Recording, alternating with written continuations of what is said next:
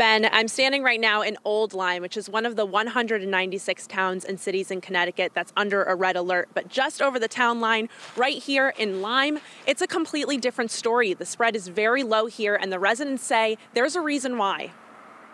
In a sea of red alert towns and cities in southeastern Connecticut, the small town of Lyme sticks out. That gray means that there are less than 5 cases of COVID-19. In fact, there's only been 17 since the start of the pandemic in March.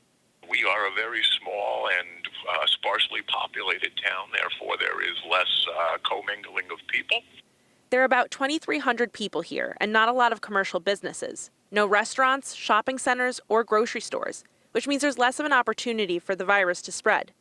One of the things that people can do in town is go hiking, which is the perfect socially distanced activity anyways. Yeah, Lyme is 53% permanently protected open space. And almost every preserve in the state forest have trails. It's easy to get outside and enjoy the weather and enjoy the nature, and that's kind of what people in Lyme love to do.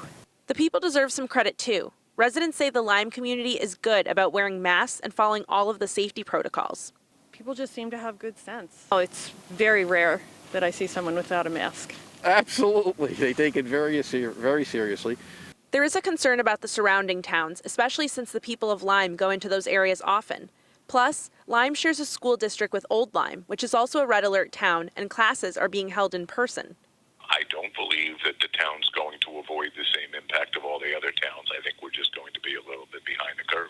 Residents said they're going to continue to do their part, especially over the next few weeks when they may be at a higher risk. With Thanksgiving holidays coming and kids coming home from college and people traveling. Now, to put into perspective just how low the spread is here in Lyme, according to the local health district, this town has had no COVID-19 deaths at all. In Lyme, Gabby Molina, Fox 61 News.